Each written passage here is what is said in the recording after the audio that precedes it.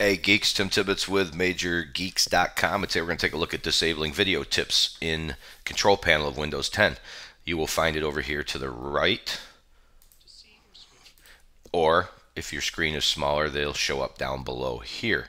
So this is a neat way to show you both how to disable video tips and show you how to work with the registry a little bit. So two birds. I thought it'd be kind of fun to show you the registry, which is complicated, cumbersome, but in this case pretty safe to do.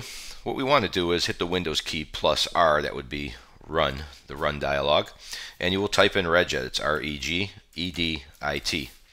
Once you have that, your registry will come up.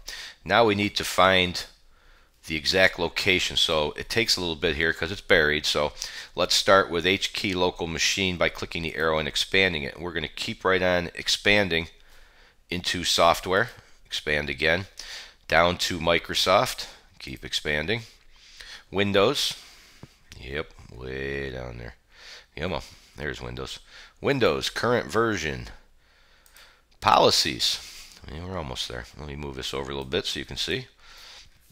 Get to policies. Now you have policies, you're looking for Explorer. You actually want to click on that because this is where we're going to play around. So to disable video tips, we're going to right click here and we're going to select new DWORD 32-bit value. And as you're going to say, the default says new value 1. We're going to change that to allow online tips. Do it just like that, capital, capital, capital. Allow online tips, one word. Press enter. Now, by default, it should be 0. But for kicks, let's double click it. And there's your value data 0. Now, all we have to do now is let's go back. Where are we? Multitasking. Let's go back here and back to multitasking, and your video is gone, as you can see. Now, there's a couple things you can do from here. Frankly, you could probably modify this and change that value to a 1 if you want to go back and forth and change it regularly, but pretty unlikely. Your better bet here is just right click and delete it. Now, careful, make sure you delete the right thing. You want to delete the key that you created.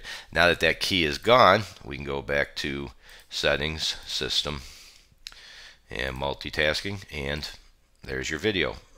So very little harm can be done here. Just, be a little careful. Follow it step by step. I think we covered it well, but just to give you an idea of how something like this can be disabled and hidden in the registry and how easy it actually can be to edit your registry. So there you go. No more videos in the control panel. I hope that helped you out. If that's what you're looking for, we hope you'll take a second to subscribe. Blah, blah, blah. Thanks for watching, and we'll see you next time.